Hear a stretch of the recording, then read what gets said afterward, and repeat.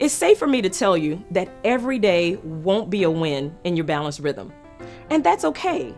I often say that some days I win and some days it's an epic fail. That's the journey part that we spoke about earlier.